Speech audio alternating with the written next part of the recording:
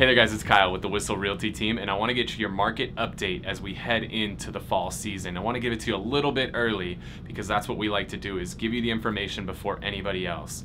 And normally when you watch the media, they talk about two primary numbers, and that's the number of homes that have sold as well as the average price of those homes. And like we've talked about in previous videos, that information that the media is giving you is usually 2 to 4 months delayed from what's actually happening today. So the information that's happening today is what I want to give you in this video.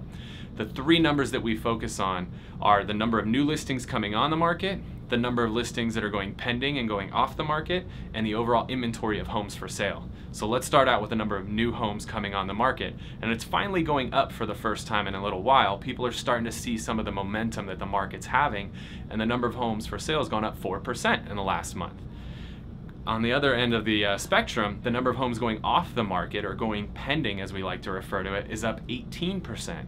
So again, just think, you've only got 4% going on the market, but you've got 18% going off the market. What that's done is naturally created a shortage of inventory. So the inventory of homes for sale has gone down 18% from the same time a year ago. So less homes for sale means it's a great time to be a seller right now because you don't have a lot of competition. It's still a seller's market, still an amazing opportunity to cash in on your investment. So if you're interested in finding out what your investment is worth in today's seller's market, give me a call, Kyle Whissel, at 858-699-3895. Thanks so much for watching.